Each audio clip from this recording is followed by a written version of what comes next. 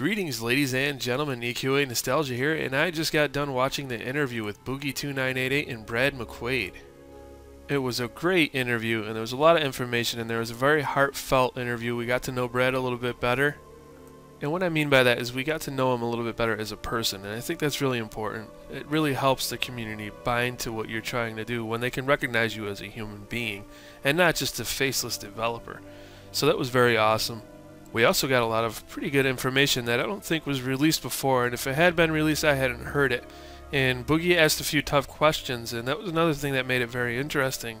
And I want to thank Brad for taking the time to speak with one of the fans. I think that was really awesome of him, and I want to thank Boogie2988 as well, because he has a huge audience, and that reached a lot of people, and it most definitely helped the Kickstarter.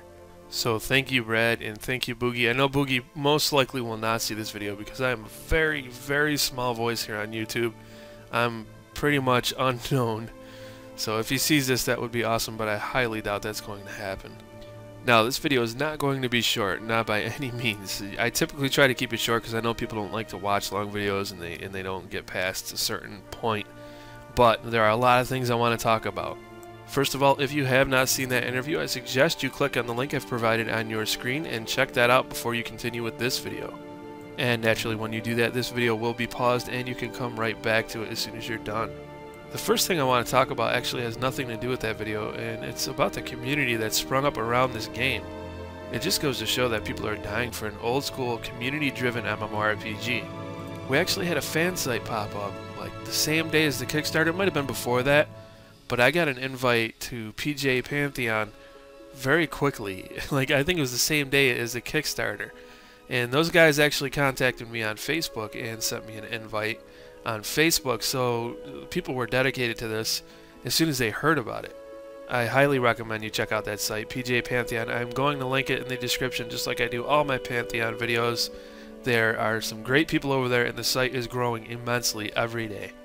And I've also noticed over there on the official Kickstarter page, there are 8,095 comments right now currently. There will be more, obviously, before I finish this video.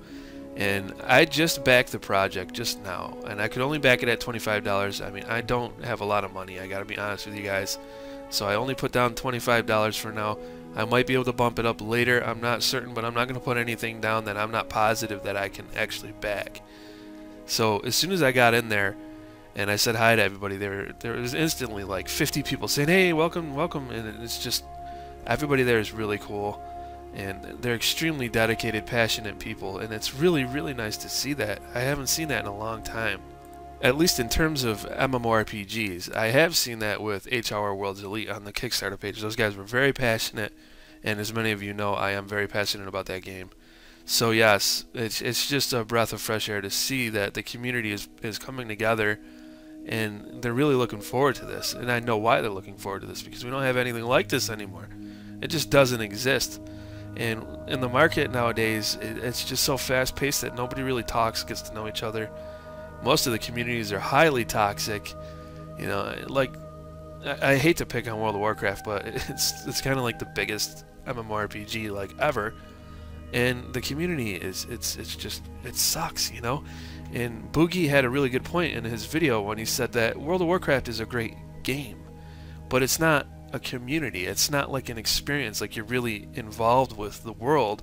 It's just a game. You're playing a game. You're not completely immersed in the world.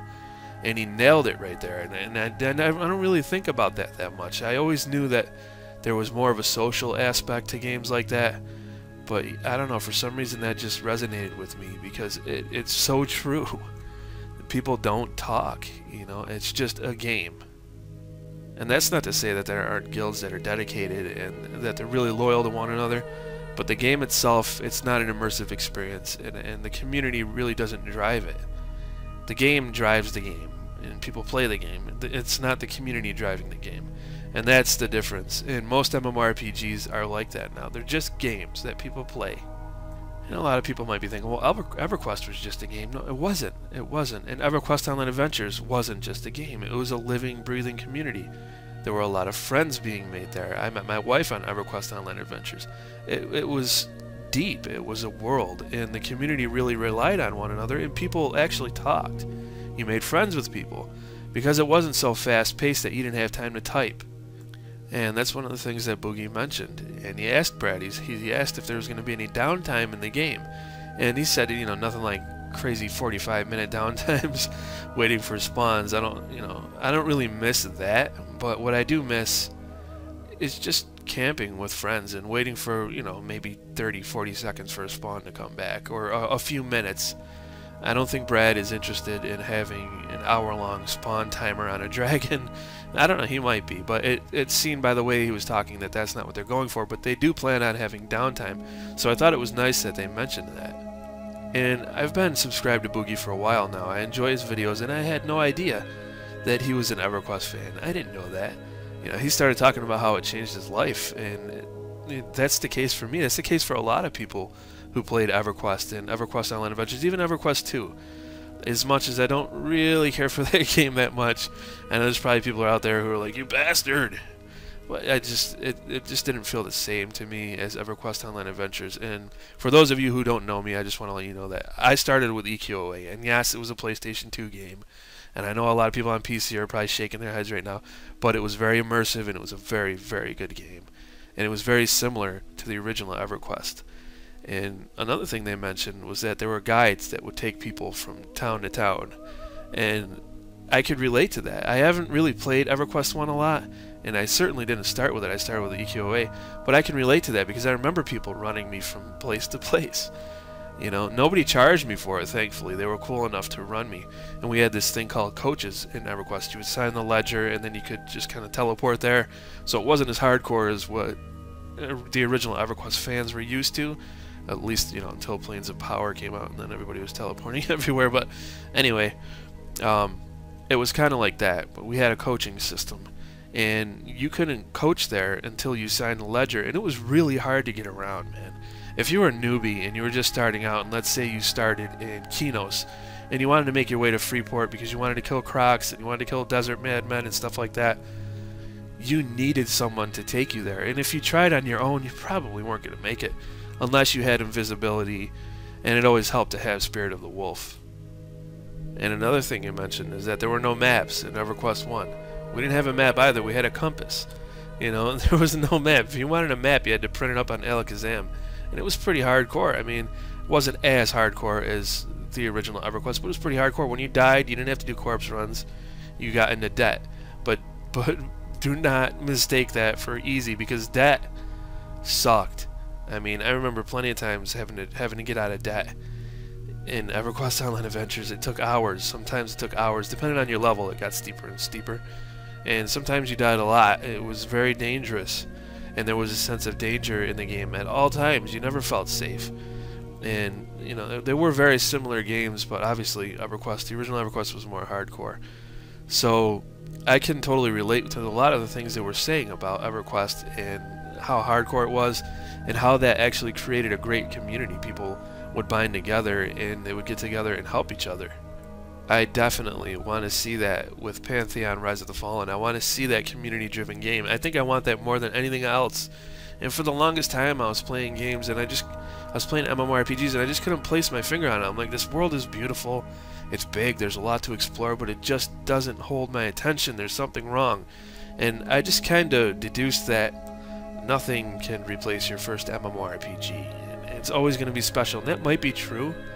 But what I think it is that it's just not exciting. There's no risk.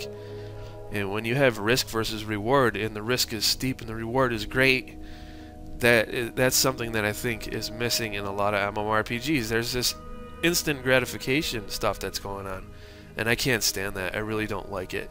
I like having to work towards a goal. And I've heard people say MMORPGs aren't supposed to be fun. They're supposed to be work. I don't necessarily agree with that wholeheartedly. I do think that they are supposed to be something that you have to work at, and I don't think that they're supposed to be casual, casual fun games where you log in for a couple of hours and you get all the reward you wanted.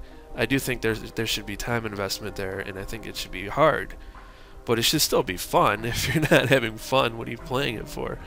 I had a lot of fun with EverQuest Island Adventures. There were moments of frustration, like when I wiped over and over and over, and then I had to spend, 2-3 days getting out of debt.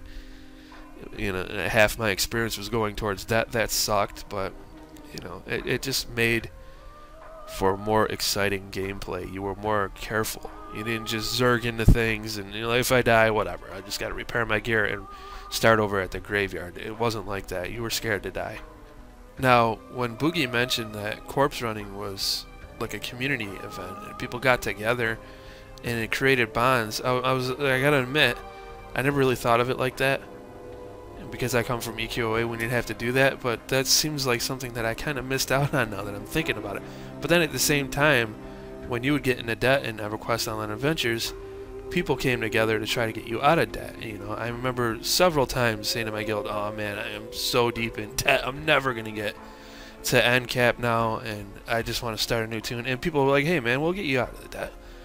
You know, we'll go kill gnolls for like 2 hours, or kobolds or something like that." And you know, people did get together and they did help you out of debt. So that was a social aspect as well. But yeah, we didn't have corpse running, and I don't know, a part of me kind of wishes that we did. And that's one of those subjects where the community is kind of divided on that.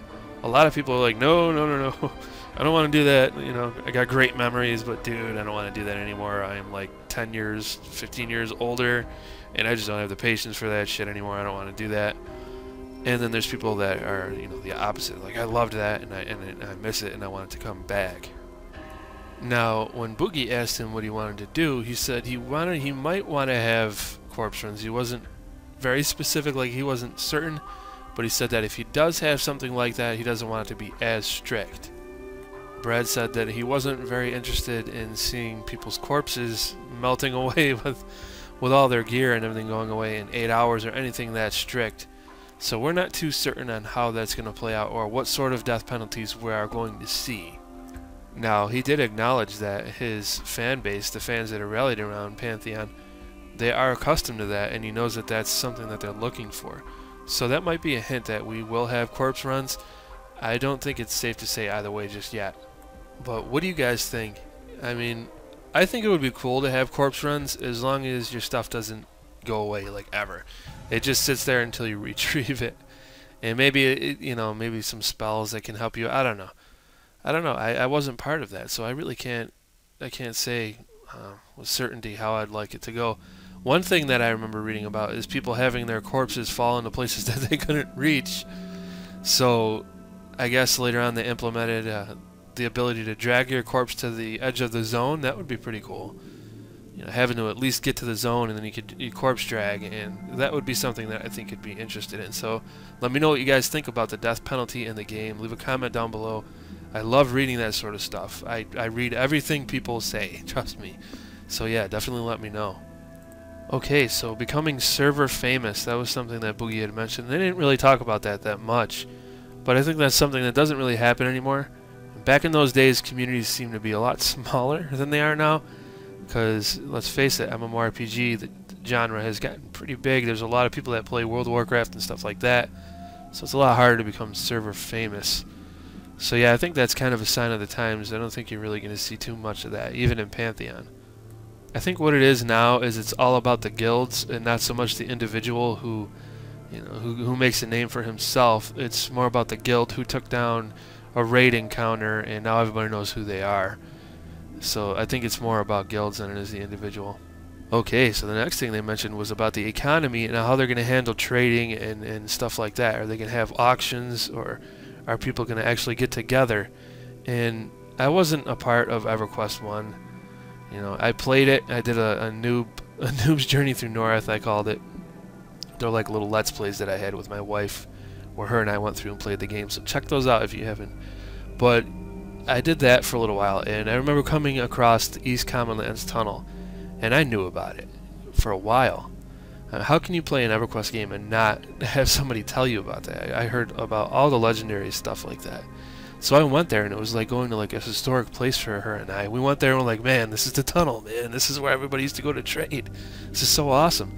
But there was like this aura of sadness as soon as we went in there, because there was one person sitting there. She was a dark elf, and she wasn't AFK. She was just sitting there. She said hi and everything, and we were like, is this like the tunnel, the legendary tunnel? And she's like, oh yeah, this is where everybody used to come, and it's just empty now. And it was really sad. And auction houses, they take away from that kind of community bonding. And I don't know how I feel about it, because on one hand it's convenient. If you want to get something, it's there. Just open up the auction house and boom, you get whatever you want. And something like that was kind of similar with EverQuest, where people used to go to trade. I think we went to Freeport to trade. Mostly, if you wanted to trade, you went there, or you went to like High Pass, and people would be trading there. We didn't have a tunnel or anything like that, but it did take away from that sense of excuse me. It did take away from that sense of community involvement and bonding, and that just kind of sucks. And one thing in EverQuest Online Adventures that they did do was they took away the ability for us to seek out a group. They added a looking for group system, and it was nice because it was quick and convenient. But at the same time, you know, back in the day on EQOA when it first came out, if you were like level 10, if you were like from like level 1 to level 10, you could go to Freeport and shout for a group, and you could get a group at Crocs or Mad Men and stuff like that. And then once you got up to like 15 or 20, I can't remember the specifics, you would go to a place called Darver Manor. Now that wasn't in the original EverQuest, and once you went there, you'd go to Bandits, and then after that you'd go to High Pass. You guys called it High Keep, and I say you guys because I know there's going to be a lot of original EverQuest fans watching this. You guys called it High Keep, we called it High Pass, same place, same thing. And then we'd get groups there fighting highwaymen and stuff like that. And you know, when they implemented that looking for group system, it just tore that apart.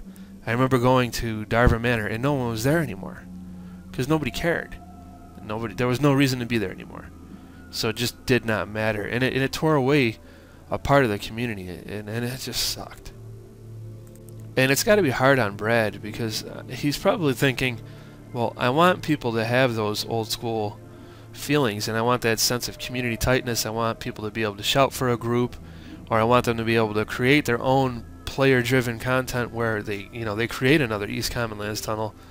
But at the same time, I don't want to drive away people that might not like that, because if you're not into that sort of thing and you come into Pantheon, that's going to turn you off right away. You're going to be like, what the hell? I got to get my corpse. There's no looking for group list here. I got to shout for it.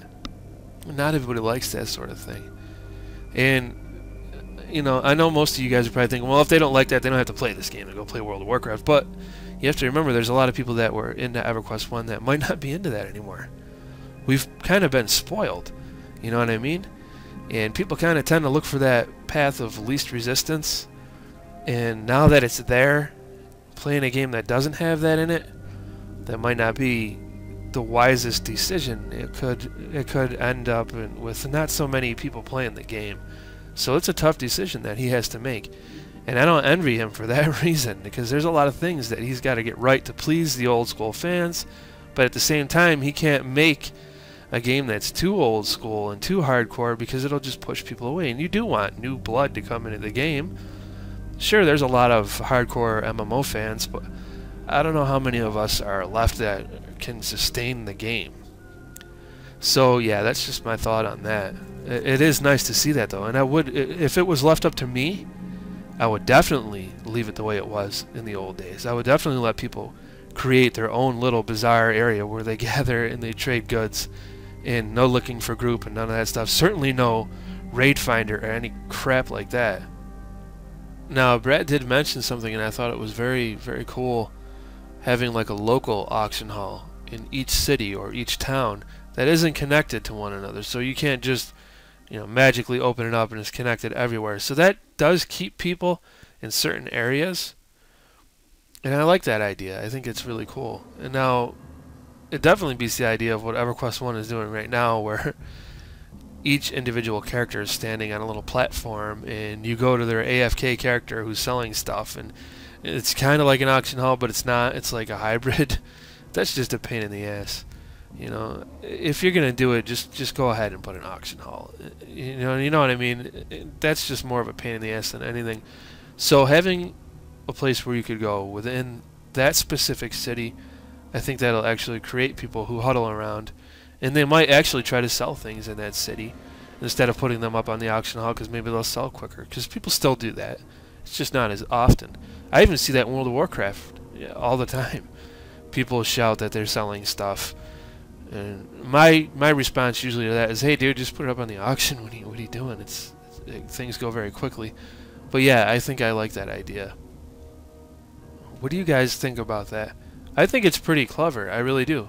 And I never thought about it, you know what I mean? It's just, I'm not a game developer. I don't sit there and I don't brainstorm like these guys do. But I think that's a very good solution. So, I mean, you guys might be of the mind to just leave it the old school way where people can gather. Or maybe you're just like, just connect everything. But yeah, let me know what you think about that.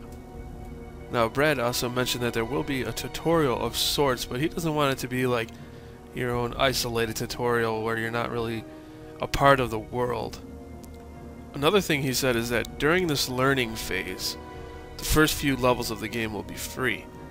And then after that, you can choose whether or not you want to subscribe to the game. And I think that's a pretty good idea.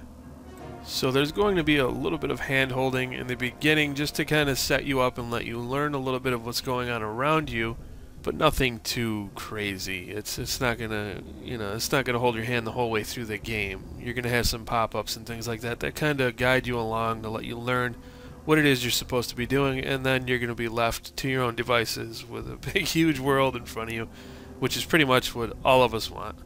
So after the first few levels, when you learn and you start to subscribe to the game, that's when you're on your own. Okay, so there's basically just one more thing I want to discuss here, and that was when Boogie asked Brad about Vanguard. And as soon as he did that, I was just sitting there thinking, oh man, that's a tough question, you know. How do you respond to that? Because there's a lot of people who kind of look down on Vanguard because, well, it didn't really have a wonderful start, but in my opinion, it's a great game to this day. And it's a shame it is getting shut down, in case you didn't know. I mentioned that in one of the videos I released yesterday. It is going to be shut down, and that's a shame, but it was a very hard-hitting question. So when I heard that, I was just like kind of sitting at the edge of my seat wondering what Brad was going to say. And I think he handled it very well, and he showed himself to be very humble, and I earned a lot of respect for him. I already had a lot of respect for Brad, but I earned even more respect for him by the way he handled that situation and how humble he was. And when he was talking about how tough that was, I don't think a lot of people understand what goes into game development and how hard it is. Because if something fails, like, nobody makes a game, right? They don't set out to make a game for failure. They don't have failure on their mind. Whenever a game comes out and it's not any good, it's not like the developers are sitting around in a circle saying, yeah, let's troll these people and release a shitty game. That's not the way it is. Things just happen to go wrong. And, I'm not going to discuss everything that was said in the video, because you guys really do need to watch that video if you haven't already. But, yeah, it was just, it was a mess. I mean, there wasn't a lot of funding for Vanguard. Brad said a lot of people had to be let go, and he knew that before they had to be let go, like a month or two in advance. He said, that's got to be really hard. You know what I mean? You got to look these people in the eye, and you know that you have to cut the team in half. 50% of the team had to go. And that's the kind of shit right there that makes a man lose sleep, and it stresses him out. And that's just really, I mean, that was a nightmare situation, and he did the best he could to correct that. And I've seen a lot of people, when I post my videos on Reddit, especially Reddit, for some reason people can be really cruel on Reddit. Most of the forums where I post things, people are cool. But on Reddit, I don't want to bash Reddit, but for some reason there's just some really unsavory individuals on Reddit that say some very nasty things, and they've said some very nasty things about Brad. And I always defend him, and I ask people, what have you done with your life? And I don't want to turn this into a rant, but when it comes down to it, when people do that, they're not looking at themselves. Were they a part of EverQuest? Did they help build a cultural phenomenon? No. So, this guy has one failing, and everybody, well, not everybody, but certain individuals are willing to point their finger and say, well, he failed here, why should I trust him here? Well, don't look at the massive success that was EverQuest. Don't look at that. Look at the failings. And there's something about the human condition where they're much quicker to point out your failings than they are to applaud your accomplishments, and that's just something that I think is part of the human psyche. But yeah, I mean, I've been around on forums, I've been on Reddit, and I'm trying to get people to rally and get behind this. I really am. I spent a lot of time doing that. And I'm not trying to pat myself on the back, but I'm telling people that I've spent a lot of time trying to get people on board with this game. Because I believe in this game, and I believe what Brad is doing. And when I do that, you know, when you do stuff like that, you're bound to come across people who are negative. And I really hope those negative individuals see this interview so they understand what went wrong there. And like I said, Vanguard is a great game. In my opinion, it's a great game. And I'm going to start playing it again before it gets shut down, because there's, you know, I didn't really play much of it, but what I did play of it, I enjoyed. And there is a passionate and dedicated community there for Vanguard. Like when Boogie said that people were kind of getting mad at him because he said that it had failed, and there's people saying, wait a minute, this was a great game. And they're absolutely right. I mean, the community is not huge. Obviously, it's not a massive community, but the people that are there are dedicated. So naturally, I think it's a shame that it's being shut down. But I really think it was awesome that we got to learn that little bit of information from Brad during that interview. And that was probably my favorite part of the interview. So that's pretty much all I had to say, guys. I wanted to get that out there. I thought it was a great interview, and I want to know what you guys think.